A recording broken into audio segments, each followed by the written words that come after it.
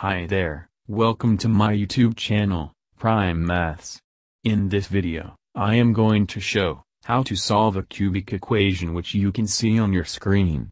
I have chosen this problem to demonstrate the Cardan's method of solving a cubic equation, whose square term is absent. This method can be used to solve any cubic equation, in the form ax cubed plus bx plus c equal to 0.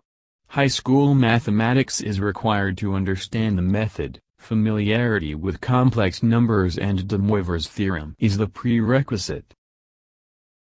Let us start solving the problem. We start with putting x to be u plus v. Note that u and v are taken to be complex numbers. Cubing the relation, and using the fact that x is equal to u plus v, by simple simplification we get x cubed minus 3uvx minus u cubed plus v cubed to be equal with 0. Next, we compare the coefficients of above equation with the original equation to get uv equal to 9 and u cubed plus v cubed equal to 54. Now, we will solve for u and v. By far, we have obtained uv equal 9 and u cubed plus v cube equal 54. Substituting v equal 9 by u, in the second equation, we obtain a quadratic equation in u cube. The equation is u cube square minus 54u cube plus 729 equals 0. This can be solved easily for u cube using standard method of solving quadratic equation, to get u cube equal 27. Since u cube is 27, using de Moivre's theorem, we see that the values of u is 3 omega and 3 omega square, where omega is the complex cube root of unity.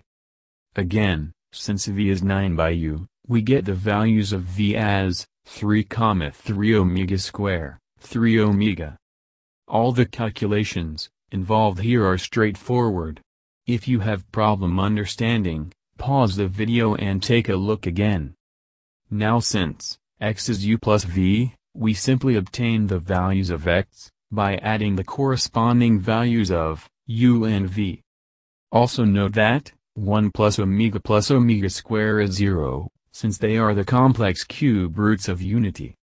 Finally, we get the value of x as 6, minus 3, which are the three roots of the equation. This method can be used to solve all cubic equations, whose square term is absent and the cubic equation must be monic. By monic, we mean the leading coefficient must be 1, if it is not, first we have to divide the whole equation by the coefficient of the leading term, and then apply the method. I am leaving a problem for you, comment the answer in the comment box. Solve using Cardan's method, x cubed minus 12x plus 8 equals 0. If you found this video useful, don't forget to hit like, share and subscribe.